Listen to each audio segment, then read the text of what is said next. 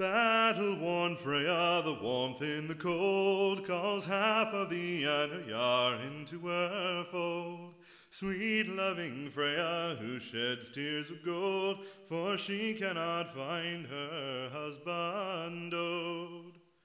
Long, long ago in a faraway land lived the bane of the Aces who called themselves Van. They knew how to work with the earth, sun, and sky, and they made it rain when the fields had run dry. Battle-worn Freyja, the warmth in the cold, calls half of the Ainur into her fold. Sweet loving Freyja, who sheds tears of gold, for she cannot find her husband owed.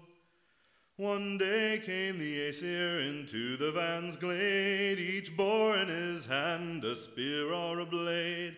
As they crept through the forest, no sound had they heard, till the sound of the lady in the form of a bird. Battle-worn Freyja, the warmth in the cold, calls half of the Ainur into her fold. Sweet loving Freyja, who sheds tears of gold, for she cannot find her husband owed.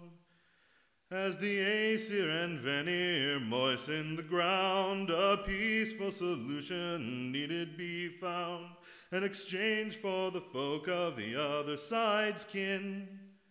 Let the two become one, and let both sides win. Battle-worn Freyja, the warmth in the cold, calls half of the Ainur into her fold. Sweet loving Freyja, who sheds tears of gold, for she cannot find her husband owed. Together in Asgard did both the clans live, each one to the other their strength did they give, with no single king or queen on a throne, with the strength of sweet Freyja and the luck of her stone. Battle-worn Freyja, the warmth in the cold, calls half of the Ainur into her fold. Sweet loving Freyja, who sheds tears of gold, for she cannot find her husband owed.